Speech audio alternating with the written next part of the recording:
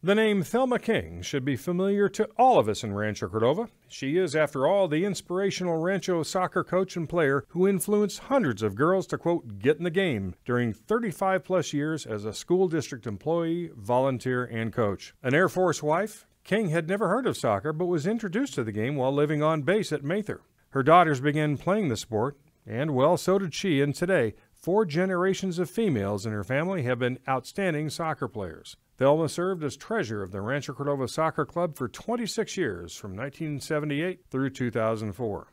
Thelma began playing the game in 1982 with the Sacramento Valley Women's League, playing for the next 24 seasons before retiring in 2006, ending her playing career at 70 years young. Coaching recreational, select, and Cordova high school soccer teams beginning in the 1970s and into the new millennium, this exceptional athlete and mother of 5 is remembered for her devotion to teamwork, positive thinking, and honoring the game, shaping the lives of hundreds of Rancho Cordova girls, including her own daughters and the championship Cougarettes, who were all represented with this nomination. Congratulations to Thelma King, one of our 2 2018 Heart of a Champion winners at Cordova High School.